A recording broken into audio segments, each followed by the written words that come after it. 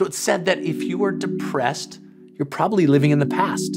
And if you feel anxious and worried, you're living in the future. And when you're present, it clears the slate of the past conditioning and clears the slate of future projecting.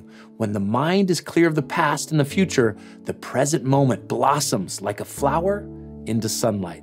So let's blossom and let's get that energy to wake up into where we are. Where am I? And I want you to just notice right here, right now, just ask yourself that question. And let's take a little inventory of where we are. So close your eyes. Let me just invite you to close your eyes, ask that question, where am I? And just feel where you are in your body. So in that first meditation, we tuned into our senses. Now I want you to tune in to the inner landscape that's going on within you. Where are you in your body? What's going on with your body? You've got a chance to develop some really good listening skills. The way in which you can listen and feel your internal energy has shifted. So notice how your body feels. Listen to the messages of the body. Pain, discomfort, the feelings of being uncomfortable in the body are often messages that the body is trying to communicate to your mind. Treat your body like a good friend. If your good friend had an issue or problem, we'd listen. Here, the body is trying to communicate. And when we speak the language of energy, we're speaking the language of the body. And we can listen in and gain tremendous insights into our lives if we listen to the body. Notice if there's any areas in your body that have discomfort or pain. And then just ask, what are you trying to tell me?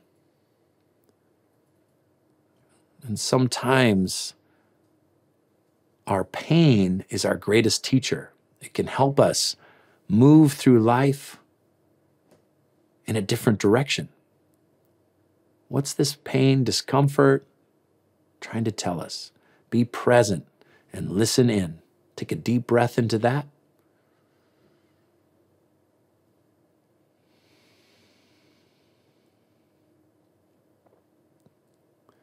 And slowly open your eyes.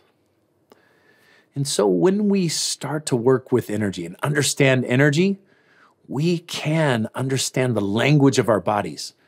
And in the West, we often say, I don't want to feel this pain. I'm going to take a pain killer.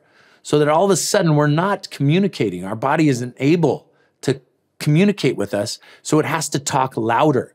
It has to give more pain so that we pay attention. And sometimes it's as simple as, do something different. Don't sit at your desk for 12 hours doing this, is what the body's saying. Don't sit in a chair that's uncomfortable for 8 hours. Move your body. Get your energy to circulate. What is your body telling you? Be present with the energy of the body because the body speaks the language of energy. And when you learn that, you gain tremendous insight into so many valuable aspects of life. All right, so in today's lesson, we are going to work with getting grounded in our practice and feeling centered. Centering is a principle in QiGong. In fact, we move from the center. When you move from the center, you move with power and energy and integration. So in this practice, we're going to put something together. We're going to put together the principles and the energy that we've been working with and create a routine that's powerful, that's grounded, that's full of present moment awareness. Mindfulness in motion is what we're doing.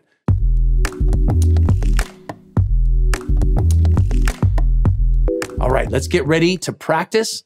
And what I want you to do as a little exercise, journal about what your body's telling you, the messages of your body. Also, write down the lessons that you might learn from your body. Maybe how pain or a painful circumstance has transformed your life.